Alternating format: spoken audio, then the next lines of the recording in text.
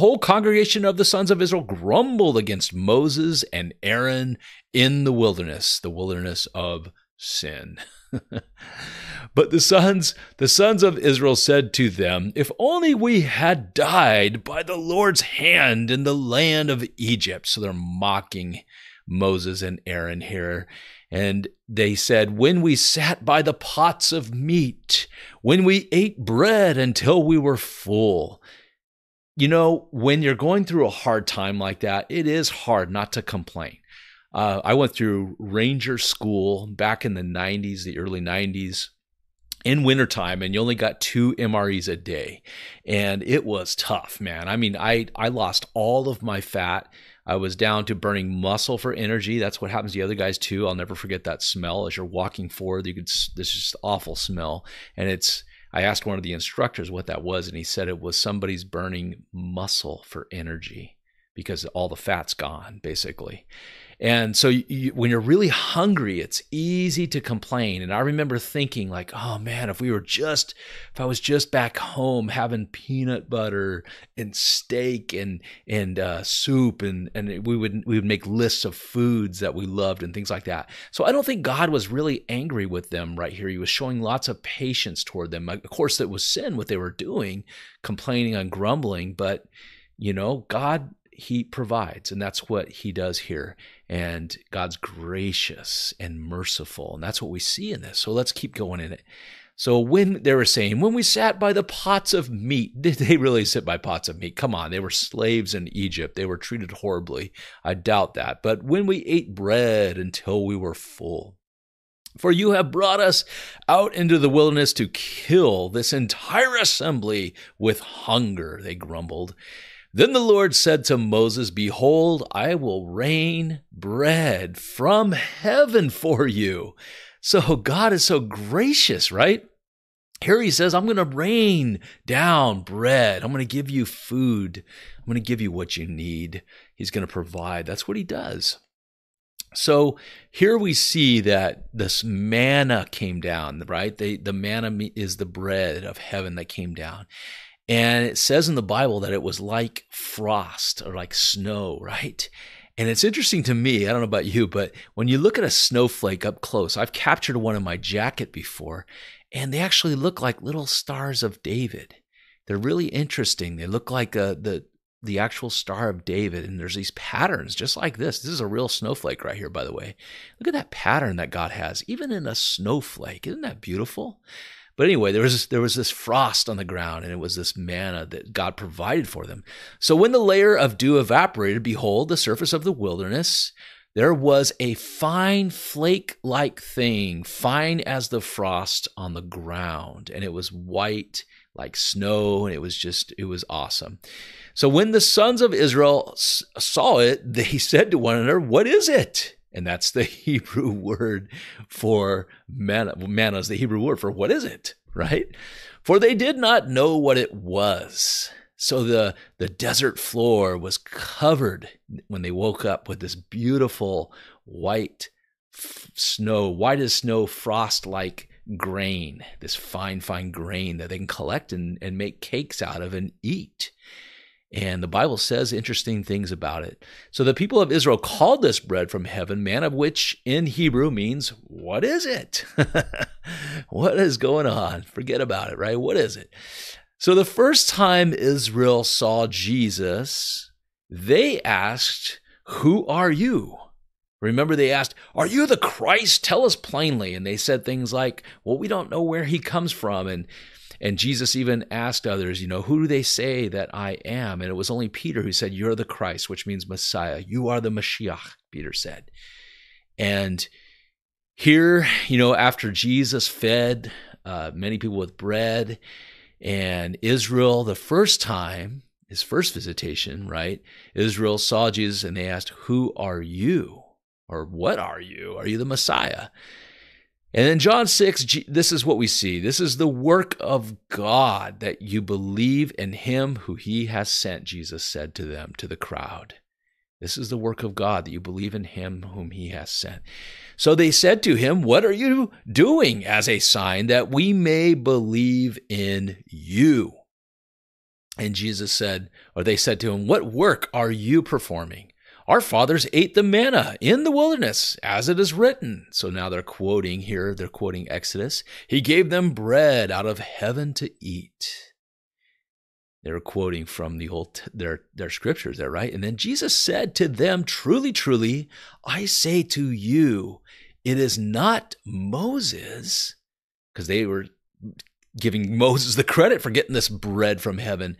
"It was not Moses," Jesus said, "who has given you the bread out of heaven, but it is my Father who gives you the true bread out of heaven." And who is that? It's himself, God the Son of God. He's the true bread of heaven. Jesus continued, "For the bread of God is that which comes down out of heaven and gives life to the world. I am the bread of life," Jesus said. I am. It was an I am statement he was making right there. There's 7 of them in the book of John. He said, "I am the bread of life." Isn't that awesome, you guys? He is that manna from heaven. And Moses said, this is back in Exodus 16, and Moses said to them, "It is the bread which the Lord has given you to eat." Moses himself didn't take credit. He gave the credit to God where it belongs, guys. "And the house of Israel named the bread manna, and it was like coriander seed white, and its taste was like wafers with honey." Wafers with honey. I don't know about you, but I love honey. I get that Dave's Killer bread. It's really good bread. I like it. And toast it. My son and I will put some butter and a little bit of honey on there. Oh, man, it's so good. But I would imagine that's what it tastes like, this bread of heaven. It was sweet. And Jesus is sweet, too. His words are sweet. His spirit is sweet. The Holy Spirit, if you believe in Jesus, you will be filled with the Spirit. You'll become a new creation.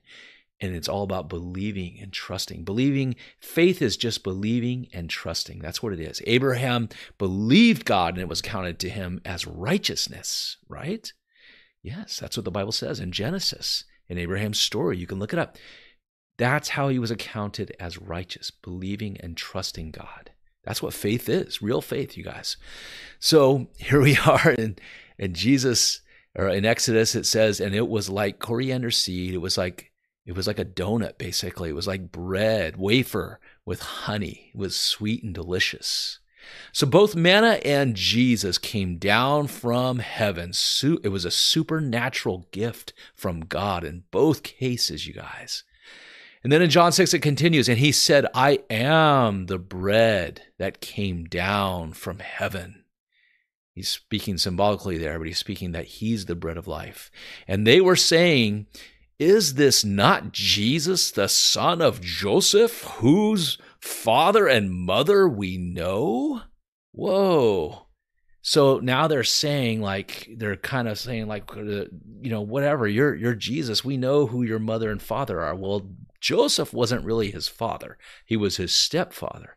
But there's an old Jewish scripture. In fact, not so much a scripture, but in the Talmud, in their commentary, there's a place where we find that the Messiah was to be the son of Joseph. In fact, it even says Joshua, the son of Joseph.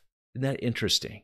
Because Joshua was of the tribe of Joseph. Ephraim, right, was a tribe of Joseph. And it's interesting that we see that even in the Talmud. But if you go to Genesis chapter 49, you can see where Jacob has 2 prophecies that are messianic. And one of them is for Judah. The other one is for Joseph. Read it. Check it out. It's like Judah's was the first coming, and it's like Joseph's the second coming, where Jesus rules and reigns as the Messiah and King of the world and the nations. It's pretty epic. Read it. But anyway, whose father and mother we know, right? Isn't this the son of Joseph? So they were actually quoting prophecy if you look at Genesis chapter 49, and there's other places as well.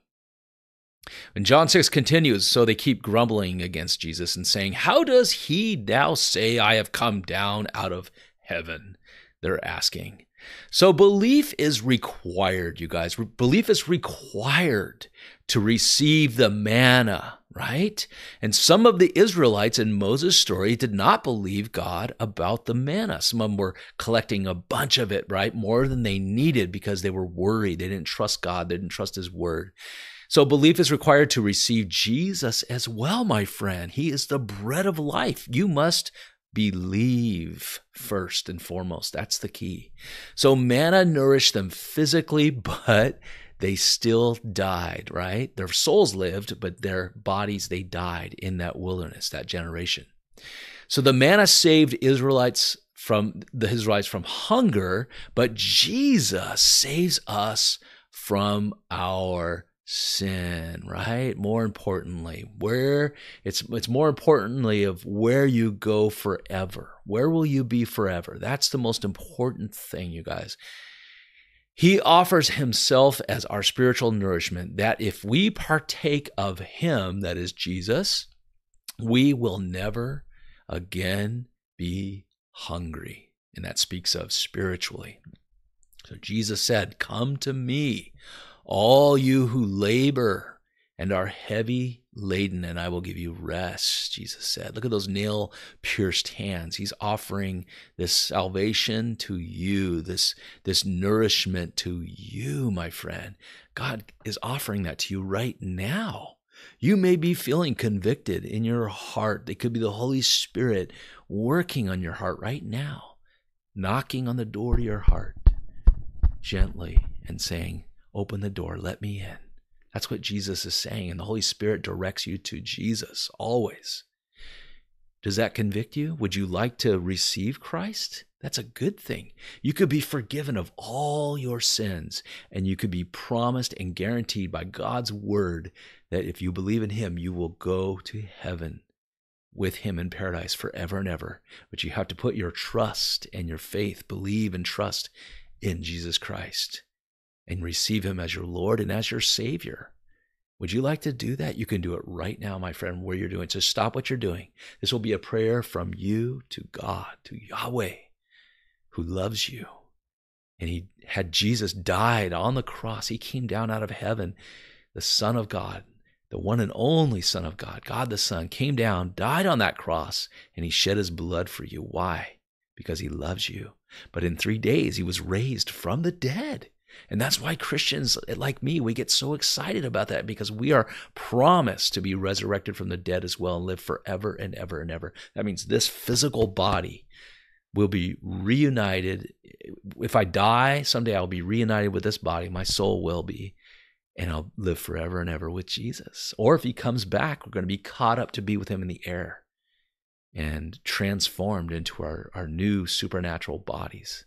Isn't that awesome, you guys? But if you'd like to receive Jesus, if you've never received him, you can do that right now. You could say this prayer after me. Are you ready? Repeat these words after me from your heart to God. Dear God, I know that I am a sinner and I am sorry for my sin. Please help me to turn from my sin and to follow you. I believe that Jesus died on the cross. I believe he shed his blood for me. I also believe that in 3 days, he was raised from the dead, and he's alive today. I choose to follow him as my Lord and as my Savior from this day forward. Pray all this in Jesus' name. Amen. Amen, my friend. If you did that, heaven rejoices, it says in the Bible, over one who repents. That means turns to God, and you have done that. So congratulations, my friend. Make sure you're going to a Bible-believing church, Bible-teaching church. Make sure you're getting fellowship with other believers and praying every day. Keep that relationship strong in him. Hey, if you haven't checked out this playlist, check it out. How to Find Jesus in the Old Testament. You can catch up on all the other videos. We went through Joseph, was our last series we went through on how Joseph was a type of Christ, the type of Jesus. I think you'll love it. So click on this playlist right here.